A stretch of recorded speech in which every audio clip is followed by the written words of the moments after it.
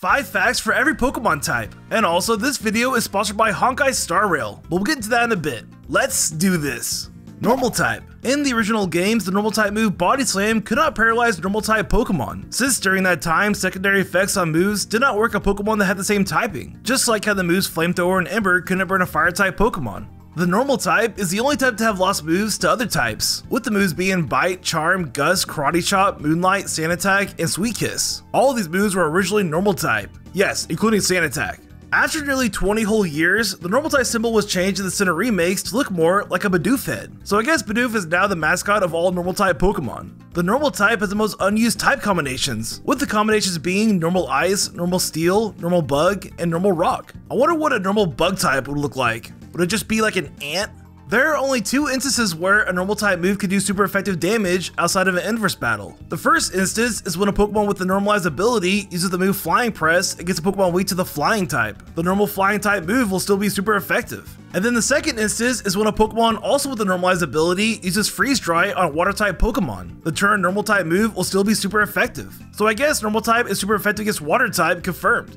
Fire type. There's only one move in the entirety of Pokemon that can burn a fire type, and it only works in one generation. And that move is Tri-Attack in Generation 2. Since it's not a fire type and has a chance of burning, a fire type Pokemon can literally be burned by it, which is hilarious. The Elite Four member Flint, who specializes in fire type Pokemon, only has 2 fire types on his team. And this was because in Diamond and Pearl, only 2 fire type Pokemon were available before the post game. And those Pokemon were the Chimchar line and the Ponytail line, which is just an epic fail. The best way to troll an opponent with a fire type is by using the Pokemon Vivillon. Yes, a Vivillon. And this is because Vivillon has a signature move Powder, which is a priority move that causes fire type Pokemon to hurt themselves when using fire type moves. The fire type can yield the highest damage multiplier out of all the types, and all you have to do is face a Pokemon that is quad weak to fire with the ability Fluffy that is under the effects of Tar Shot and Forest Curse, and then use a stab fire type move under the effects of Blaze in a sunny day. With that, it should be a staggering 72 times multiplier, which is pretty insane. Coincidentally, the fire type can also have the lowest multiplier. This time, all you have to do is face a Pokemon that is quad resistant to fire with the ability Thick Fat, and then have a fire type Pokemon under the effects of Water Sport and in the rain use a fire type move. With that, the move should do 1/48 of the normal damage, which is nuts. And before we move on to the next type, this video is sponsored by Honkai Star Rail. Yeah, Dobbs here, and Honkai Star Rail is an awesome space fantasy RPG game with a mature art style and amazing characterization. Like, look at my character here, her name is Zila. She's doing an idle animation right now, and she is playing with this glowing butterfly. Oh, now she's doing this epic attack against this robot hand looking spider thing. She is so freaking awesome. Boom! That did look pretty cool. You're pretty cool. Yo, thanks Dobbs, high five.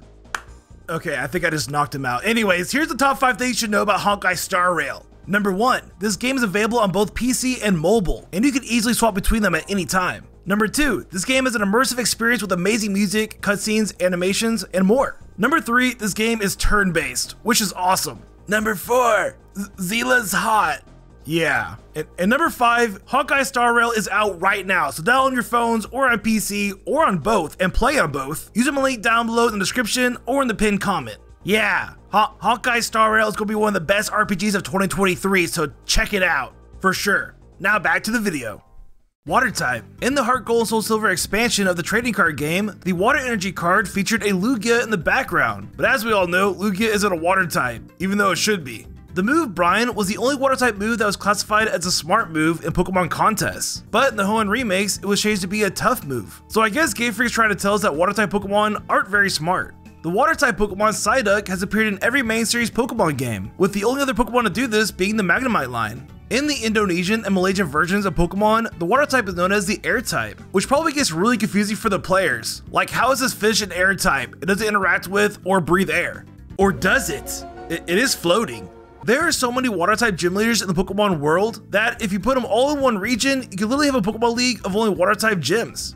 Electric type. For some odd reason, the Cramorant classifies the Pecha Berry as an electric type item, which doesn't make that much sense since the Pecha Berry is used to cure poison. The reason why the electric type Pokemon Ampharos becomes a dragon type when it mega evolves is because originally it was meant to be an electric dragon type Pokemon. So if you ever wondered why Mega Ampharos becomes a dragon type, that's why.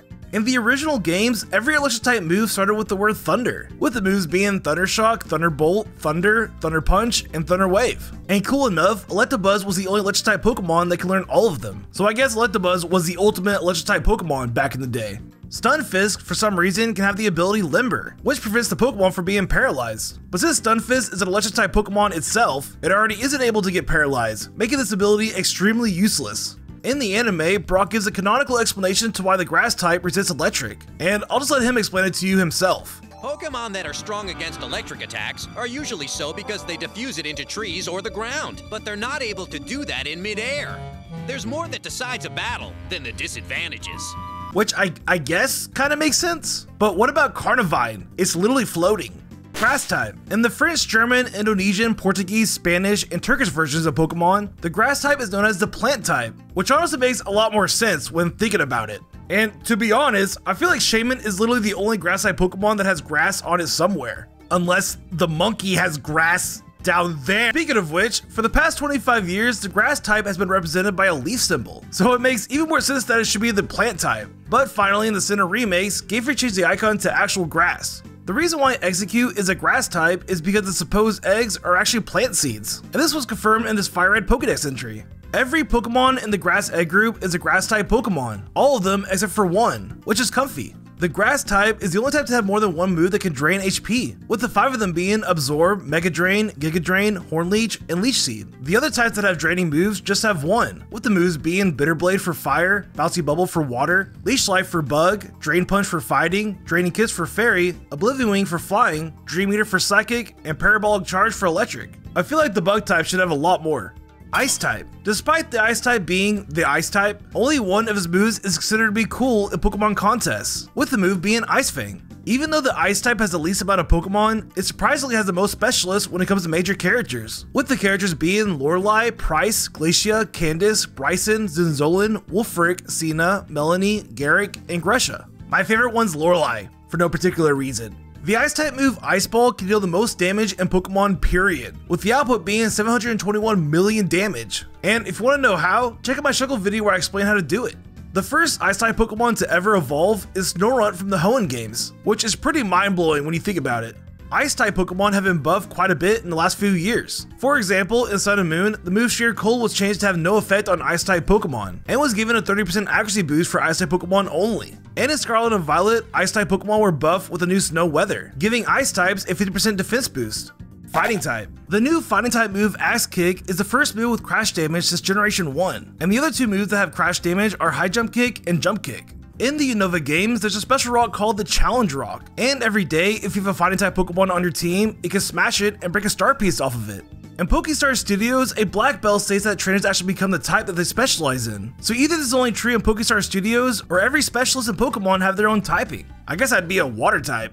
The Kalos Fighting type gym leader, Karina, probably has the most well thought out name in the franchise, since her name is a combination of the words KO for knockout and arena. The Fighting type is the only type to have no multi-target moves, and this is probably because Fighting type Pokemon are focused on their single target. Poison type. The Poison type surprisingly had the most Pokemon in the original games, with a population of 33, while the Water type had one less at 32. Nowadays though, the Water type completely overshadows the Poison type with 176 different Pokemon, while Poison has a mere 93. In the 90s Pokemon song To Be a Master, the singer lists all the typings except for the Poison type, and instead states a non-existent type called the Flame type, even though the Fire type was mission. Just listen. But first you gotta know about the different types: grass, fire, ground, flame, electric, water, rock, flying, ice, normal, bug, ghost, fighting, and dragon. Don't forget about Psychic! To be a master, Pokemon Master! I love this song. According to the Cramomanic, the Repel item is Poison type, which actually makes a lot of sense because every time you use one, lower level Pokemon stay away from you because they don't get poisoned by you. When the move Toxic is used by a Poison type Pokemon, the move never misses, even if the opponent is using a move like Fly or Dig. The Poison type has been all over the place in the TCG, because in the first few generations, the Poison type was categorized under the Grass type. Then it was moved to the Psychic type in Generation 4. Then again it was moved to the Darkness type in Generation 8. Pokemon just can't seem to make up their minds. Ground type. In one of the Galar hotels, a man says his Pokemon is in the bathroom taking a shower, and then it says it's a ground type. So basically that Pokemon is setting itself on fire with water. The Johto games has either a gym leader or an Elite Four member who specializes in every type, all except for the ground type, since unfortunately Giovanni isn't present in those games. The Cramomanic categorized the Chip Pot and the Cracked Pot as ground type items. So by that logic, Polteageist should be a ghost ground type Pokemon, not just a ghost type. The most well-known ground type move, Earthquake, has it appeared in the anime since Ruby and Sapphire, which is probably due to the real-life earthquakes that happen in Japan. And for the same reason, we haven't seen the moves Fissure and Magnitude in the anime either. Another fact about Earthquake is that the Pokemon Aerodactyl couldn't learn it until Generation 2. But if you transfer it back to Generation 1 with it knowing Earthquake, it will do a really weird animation in Pokemon Stadium when using the move. It's like spinning. Flying type. In the Johto games, there are no teams that utilize the flying type. Not even the flying type gym leader, Faulkner. He, for some reason, gives the player the TM for Mud Slap, of all things, which is honestly the complete opposite of what you'd expect. Originally, the flying type was known as the bird type, and in the original games, you can actually encounter a missing node that still has the scrap typing. Before Generation 5, if a pure flying type Pokemon used the move Roost, it would become the question mark type, which I'm going to assume is the scrap bird type. And the only Pokemon that could possibly do this is Arceus holding a Sky Plate, if he acted the move Roost on it. In the anime, Ash has caught more different flying type Pokemon than any other type, with the amount being 12. And I said different because Ash has canonically caught 30 Tauros. So if we were to count those Pokemon, he would have more normal types. There are currently only 3 pure flying type Pokemon, with the Pokemon being Tornadus, Rookidee, and Corvisquire. And back in the day, fans used to say that Tornadus was the only pure flying type Pokemon because it was the embodiment of air. But that theory has been since thrown out the window, unless these 2 derby bird Pokemon are also gods of air. Psychic type. Purple, magenta, and pink would not be the best colors to represent the Psychic type. It would actually be the gold color, and here's why. For example, Sabrina's badge in Japanese is called the Gold Badge. The Drowsy, Abra, and Psyduck lines all reference the Psychic type through their gold color. And in the Mystery Dungeon game, the Psychic type Pokemon like the gold gummies the most. So if you ever thought it was weird that Golduck is called Golduck and not Psyduck, well, it's because the gold color represents the Psychic type in Japanese. In the anime, Sabrina states that only people with psychic powers can control psychic type Pokemon. So either she's lying or every trainer in Pokemon who has a psychic type is a psychic themselves, including yourself.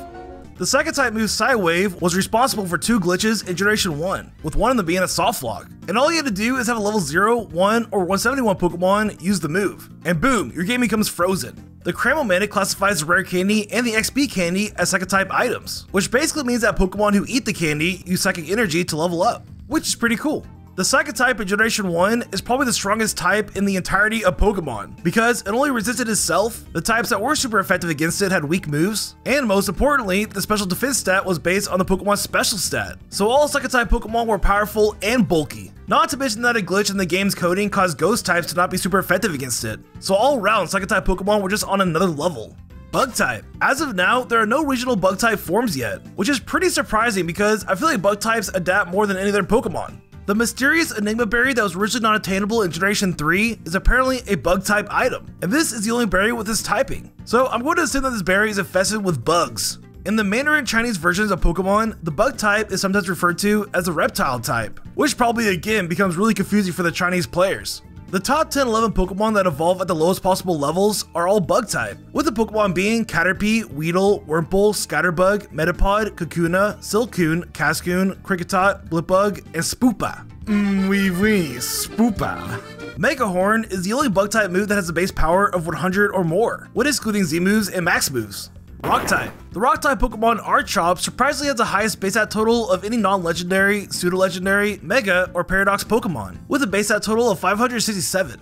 If a Pokemon had every type in the game, it would be only weak to the rock type. And if you're wondering, this Pokemon would be immune to 8 types, resist 4 types, and have neutral damage with 5 types. More than half of rock type moves have less than 100% accuracy, so I guess this means all rock type Pokemon have awful eyesight. The Johto Steel type gym leader, Jasmine, was confirmed to have previously been a rock type specialist, and it wouldn't surprise me her Onix evolving into a Steelix is what motivated her to change. Rock type Pokemon have the best coverage for grass type Pokemon, since rock types are super effective to 4 out of 5 weaknesses that the grass types have. So in a double battle, these two would make a dynamic duo.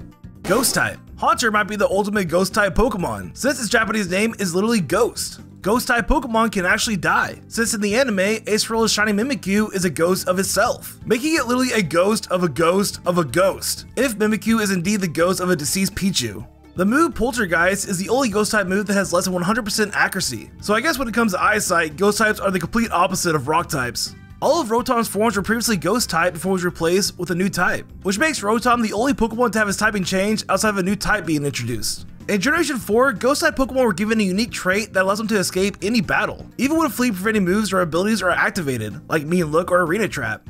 Dragon type. The Dragon type move Dracometer is thought to be the ultimate dragon move. Since before Generation 9, the move was exclusively taught by move tutors who could only teach the move if the Pokemon had max friendship. Sinnoh is the only region to not have any Dragon type specialists, so I guess all of the Dragon trainers were scared away by Cynthia's Garchomp.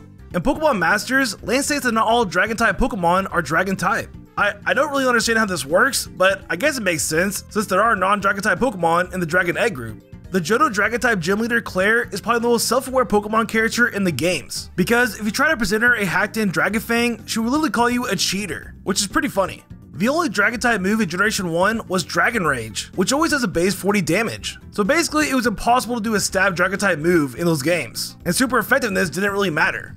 Dark type. In Gold and Silver, it was only possible to encounter a Dark type Pokemon at night. And on top of that, every encounterable Dark type Pokemon was only encounterable in the Kanto region, making this type extremely rare. There are 3 moves in the entirety of Pokemon that will fail unless it's used by a certain species of Pokemon, with the moves being Aura Wheel, Hyperspace Fury, and Dark Void. And coincidentally, all 3 of these moves are Dark type. So I guess it takes a really evil Pokemon to use them. Looking at you, Marpeco. I know you're evil inside. I know it.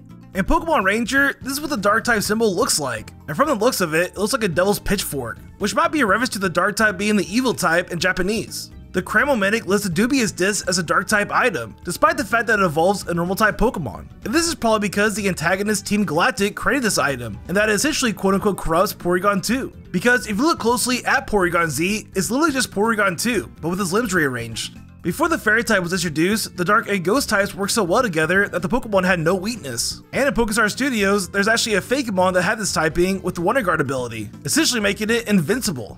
Steel type. Before the release of Sword and Shield, there was a contest held in Japan to come up with the best name for the strongest Steel type move that would be introduced in the new games. And the winning name translates to All Out Resistance, or Steel Beam in English. In the Mystery Dungeon games, there's a location known as Mount Steel. But despite the name, the remakes classifies this location main Pokemon type as Psychic, which doesn't make that much sense. Chairman Rose's beard looks just like the trading card game's Metal type symbol, but upside down. Do you see it? In the Generation 2 games, there are 4 glitch types, with the types being the letter B, the name Glitch, Abnormal, and apostrophe I, parentheses M, parentheses ZM. And that last type of the bunch was essentially a duplicate of the Steel type. Until the Fairy type was introduced, the Steel type had either an advantage or disadvantage against every other type. There was no middle ground with neutral damage. Then after X and Y was released, the Ghost and Dark type became neutral to Steel. And lastly, we have the Fairy type. The most powerful Fairy type move is an unreleased move called Light of Ruin, with a base power of 140. And the reason why it's unreleased is because the event Pokemon Eternal Flower Fillet was never distributed, and thus its signature move was never released either. The Fairy type is the only type that Ash hasn't caught in the anime. And no, I wouldn't count Mimi because at the time of Ash catching it, it was only a Psychic type. Magical Torque is the only Fairy type move that was introduced in Scarlet and Violet, but the move is unlearnable with every Pokemon except for Ruckbuzz Starmobile, which is literally just a machine. Even though the Fairy type didn't exist in the original games, Mina, a Fairy type specialist, appears in the Let's Go games, which is more evidence that these games are from a different timeline, most likely in the Mega Evolution timeline. And finally, for the last fact, the Fairy type was discontinued in the trading card game, with now being categorized under the Psychic type. And because of that, the Fairy type energy was rotated out, making it the only basic energy card to do so. And there you go, 5 facts for every Pokemon type. Hope you guys enjoyed it. Hey, if you liked this video, check out my 1 fact for every town in Pokemon. Yes, I did every town in the entirety of Pokemon. Just click on the end card right here. And don't forget to subscribe and ring that bell.